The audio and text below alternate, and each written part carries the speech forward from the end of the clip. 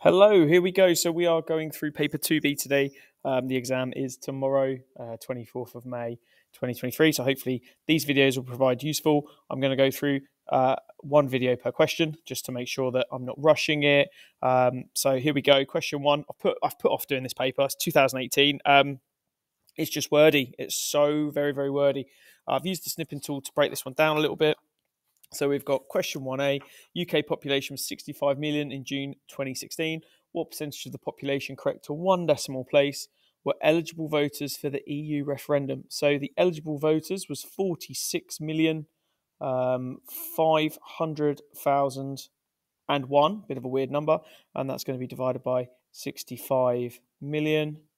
And then our outcome from that, we also need to times it by 100 to turn it into a percentage, is 0.715384, which, when we multiply it by 100, is 71.53, and that's 71.5, so that's our first mark. Okay, question 1B. One improvement that could be made to each graph in the preliminary material would be to label the axes. Suggest two other improvements that could be made to each graph. So the first graph is the EU immigration, which is up here. So having a look at this one, we've got actual population projection, with low net migration, with zero net migration.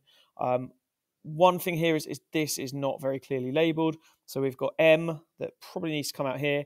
And I understand that that stands for millions. So that's my first one. I'm not going to go back and write these. I'm just going to talk you through them.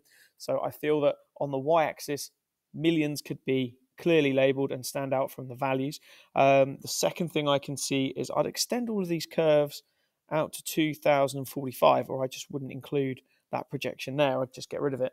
Now I've got the mark scheme open. That's just a couple of things that I've seen. They suggest a broken axis as well to show that this has been scrunched down, because normally graphs should start at the origin at 0, 0. So we should show that these have been scrunched in. It says add a line for high net migration. So we've got 0, low. We could have high net migration to add extra bit of data. So that's from the mark scheme. Okay, so question 1B is done. Graph 2, we need to look at the Brexit's impact on the pound. So that's this graph here. This is quite complicated. And for me, I'm not really too sure what some of these things actually mean. So I'd indicate what NOISA and OCUD mean. What exactly do they stand for? Okay.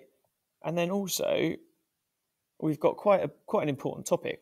We've only got 4 sort of sources, 4 areas. So we'd add more organisations, I think. Organisations. We could add some grid lines across. So add grid lines. From what I've seen on the mark scheme, and I'll read a few out, it says use a key. It says use lines, points rather than bars. Add a space between each column. Just come up with something and put it down. Just put up an idea. You never know. If you're not sure, if there's nothing clear and obvious, put an idea in and you will hopefully pick up something for your knowledge. Okay, for 2015, the UK paid the EU 14.6 billion.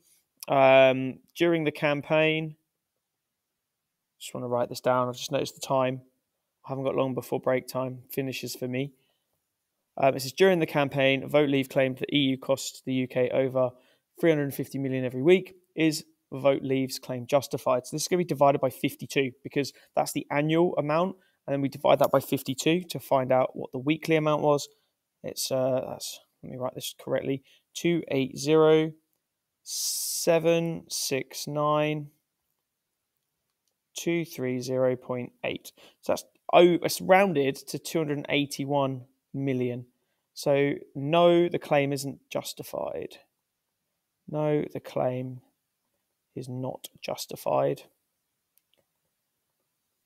as it is less than 350 million. Okay, I'm just going to change pen color. I'm feeling it's a bit harder to see the rainbow today.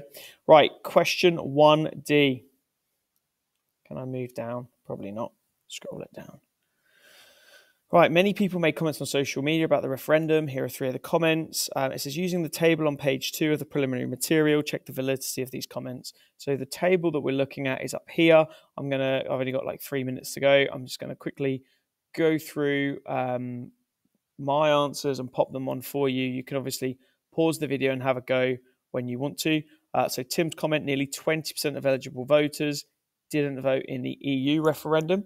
So for Tim, we've got 335770302 over 46500 001.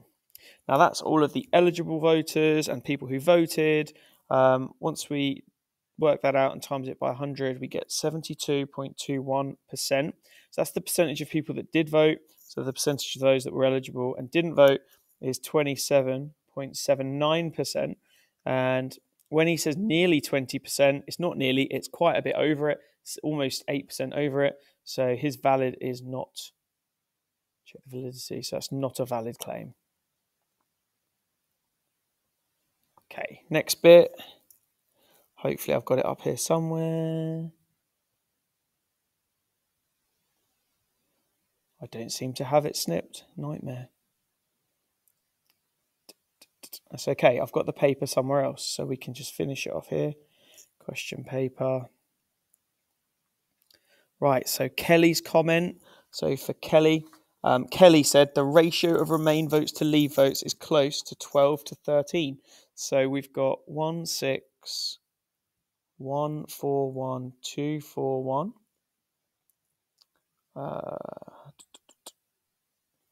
And then that's to 17410742. And then what I've done is I've done that number divided by 12, which gives me 1345103.417. And then that number is the 17 million is divided by that so that we can work out whether it's 12 to what, and it's 12 to 12.94379, which means yes, that's a valid claim because it's very close. Right, Larissa's last comment, and then we've got to finish the video. If 2 million of those who didn't vote at all had voted to remain in the EU, Remain would have won with over 51% of the votes. So we add that 2 million to the amount of votes that voted Remain. We add 2 million to the total amount of votes, which is that there. That's the bell. Got to finish this off. And then we multiply it by 100. That comes through and gives us 50.99. For me, it's a false claim, as it is not above 51%. It's only just below. Right, I hope this video is useful. I'm going to try and get another one out for lunch, finish the paper off after school, try and do a little bit more this evening. Good luck with your exams. Please spread the word. Subscribers always help. Please stay subscribed. Please watch the videos, and I'll be ever so grateful. Thank you very much. Good luck, and I'll see you next lesson.